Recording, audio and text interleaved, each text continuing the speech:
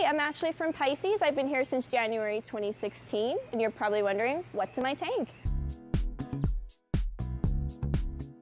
So this guy here is called Rotala rotundifolia.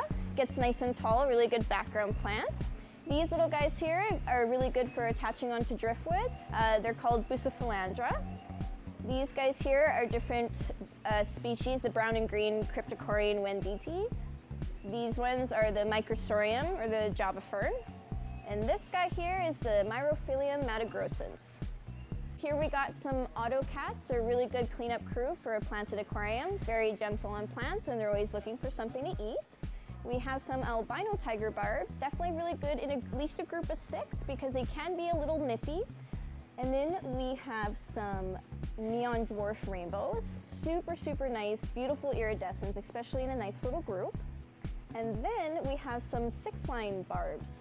They're really nice in a group as well. Definitely semi-aggressive, can be a tad nippy, so a group of 6 is suggested as well. And then some little rose-line sharks. And we do also have some little nerite snails as well, just as a cleanup crew in general.